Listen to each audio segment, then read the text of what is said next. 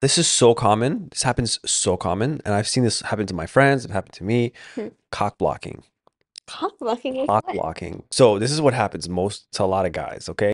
A guy will pursue a girl in a group and she'll be like the attractive one, right? And then she'll vibe with him, like, oh yeah, like she'll flirt with him, but it's always the one who's unattractive in the group. They'll be like, no, my friend's not interested. It's like, who the Oh, fuck asked you? I don't know how many times that has happened yeah. in my life, and I've seen it with my friends. Mm, Have you ever had a situation where your friend cock blocked you? yes. Tell Yes. us. It was just when I was younger. Like I was probably like I was underage going to the clubs, you know, so not underage No, I not got what you're 18, saying. but like not 21. And I've always had like older friends. Hmm. So my older friends would definitely like shelter me. Really? Yeah, if someone was talking to me, they'd be like, "No, go away."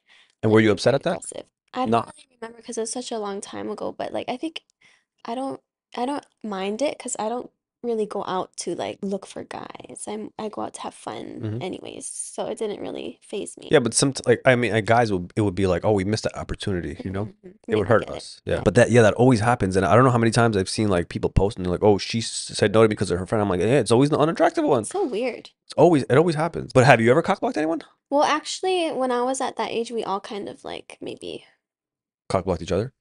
yeah, maybe not me as much, but like my one friend did a lot. So we talked last time about red flags, and we never once touched green flags. I know you said you want like kindness and stuff, but what Yeah. are some green flags for you? Green flags, good communicator. They have like a good attitude about life. I think that's a green flag. Ability to admit they're wrong. Yo, Yeah, I love that. yeah. Not all the people have that. I What love about those answers. Green flags. I love girls that have good relationships with their family. you? That's true. I That's a like. green I flag. hate people that disrespect their mothers. Me too. You Yeah, know, it's just like, yeah. bro, it's your mom. Gives me like an icky feeling. 100%.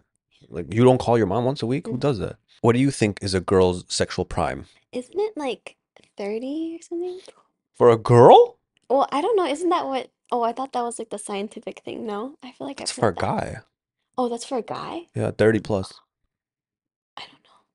Like her What do sexual you peak. think? Like, what do you mean? Like So what ages, between what ages is a girl's sexual prime in terms of like the dating marketplace? mid 20s? I think? Mid 20s? Early 20s? You don't really you have no idea? No, Wow. What do you mid think? 20s.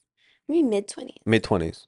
Yeah, Okay. I feel like that's when you start becoming who you are, like your mid 20s. And what about for a guy? Late 20s? No, we're not worth anything in our Oh. late 20s. Oh, For 30s? guys, it's like, yeah, for guys, it's 30s? 30s Okay. plus. Okay. Yeah. Guys don't have their value until like 29 Mm, plus. okay, okay. Do you agree though? I'm learning things. I'm learning this. I could see that. Yeah, I could see that. What is the sexiest body part you find on a man? Their arms. Arms, Yeah. Or their biceps, butt. and their butt? Yeah.